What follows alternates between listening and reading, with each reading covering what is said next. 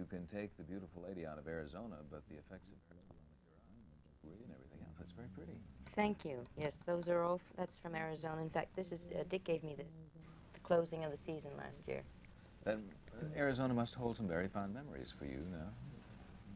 Well, the nicest one really is that I'm home in Los Angeles. I see. Now I can reflect on it, and it was very nice. But that well spoke volumes, I guess. You could leave it at that. You know, a year ago, TV Guide quoted somebody as calling you a synergistic person. A synergistic person. Yes. Do you?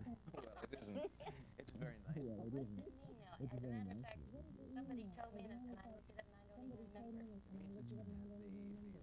The ability to make people give their best, to create an aura. Silly thing to say. It's not dirty at all, is it? No, it isn't. No, you. No, it isn't. No, before you came to the Van Dyke Show, you already a couple of Emmys and an Academy Award, a couple of Emmys and an Academy Award and awards of all sorts. You kind of Oh, well, it just all seems, I think if one looks at it as a commercial thing and accepts it on that basis, it's fine. But I don't think we should delude ourselves into thinking that one actor is better than the other one or anything like that. I mean, I don't think that's what acting is about, and I think it's unfair to pit them against each other. Are you essentially a competitive person? No, I don't think so. I really don't. I mean, if I'm playing a game, sure, I'm competitive. I want to win. But in acting, I don't feel any sense of competition.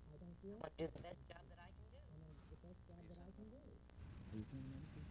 Well, I like to think of myself. There's a couch right over here. I didn't mean it in those terms. No, I think I'm a pretty realistic person, but I certainly can get very sentimental at times. In acting, you certainly...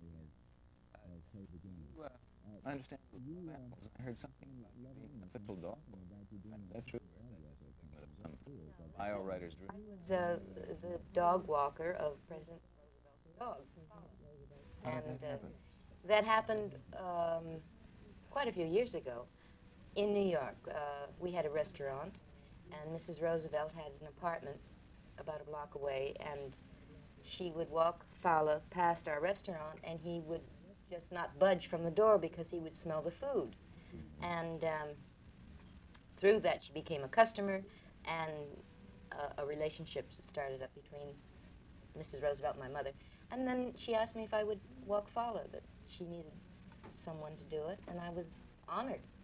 Then your interest both in animals and in restaurants comes honestly, huh? Yes, yes. And we have 2 dogs at home, a shepherd and a poodle. My daughter has a horse. Dog. Yes, if I didn't continue acting, yes, I would go back and...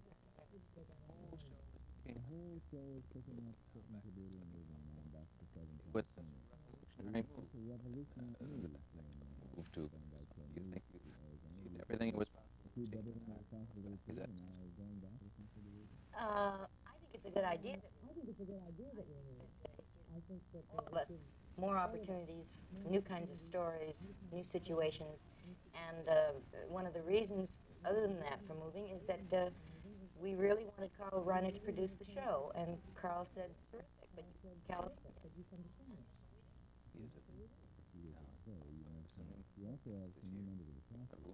One of them happens to be one of my favorites, and that's very, very talented indeed.